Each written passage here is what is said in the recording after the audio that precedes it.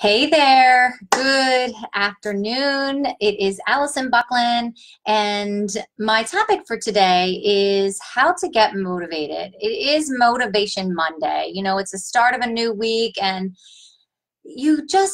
I've found that it is hard to get motivated. What motivates you? And what I have found and what I have learned, this behind me right here, start at why. Why do you want to do something new? Why do you want to change your way of thinking? Why would you want to change jobs or enter a healthy lifestyle? What is your motivator? Now, I get it.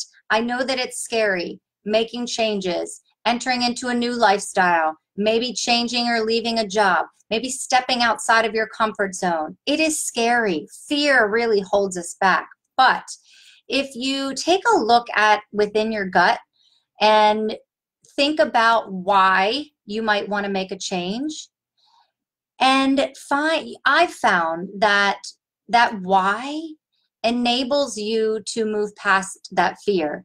If you have a why that is strong enough, it allows you to choose courage to move past that fear. And courage is what it takes to move forward each and every day. So it is Motivation Monday. I would like you to, and I challenge you to think of one thing that you would like to change about your life. Then really think about why you want to make that change. Is that greater than your fear? That's how you get motivated to make that change. It allows you to choose courage. That's my message for today. Thanks for letting me share. Alison Bucklin here, and my mission in life is to empower you with the right tools. We all need tools to help us move forward.